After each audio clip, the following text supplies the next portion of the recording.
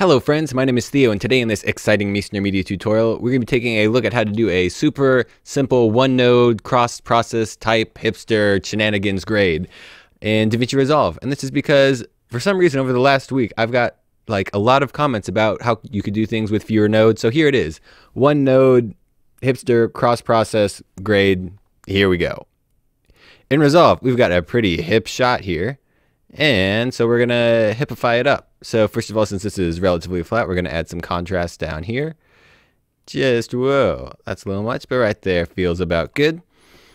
Then over in our curves, we are going to select our blue and bring our highlights down. And this will make yellow highlights. And then we can bring our shadows up, and that'll make blue shadows.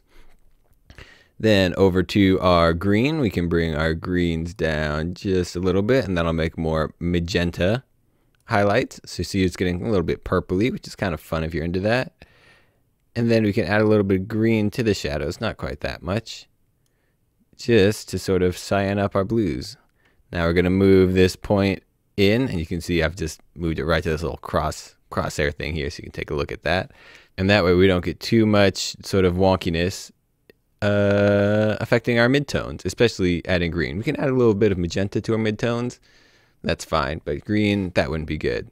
Now in our reds, we're going to add a little bit of reds to the highlights and take it away from the shadows.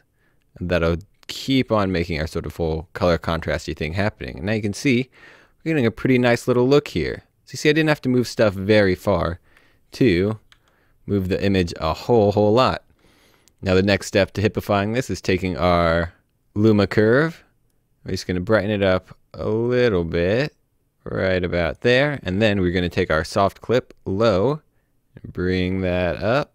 And that muddies up our shadows. And someone told me this was the wrong way to do this, but it works perfectly. So I'm going to keep on doing this. And there you go. Just that simple. A one node, cool looking cross process look. If you want to add a vignette, you would actually do that before this node.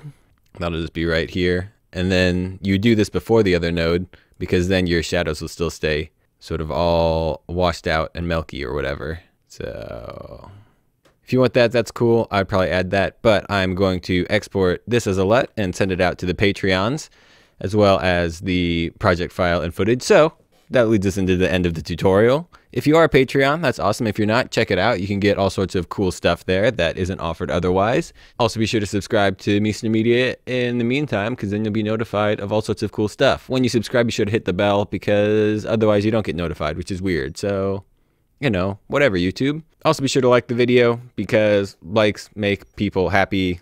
And by people, I mean the YouTube algorithm. I don't really care, but the computer does. Also, check out MiesnerMedia.com/products, where we have just like bunches and bunches of LUTs and power grades and the lens junk pack, which I've been using all the time, especially for stuff like this, to just add little extra bits of stuff. And motion graphics, oh my goodness, lens junk's so great for motion graphics. I'll probably make a whole tutorial on that soon.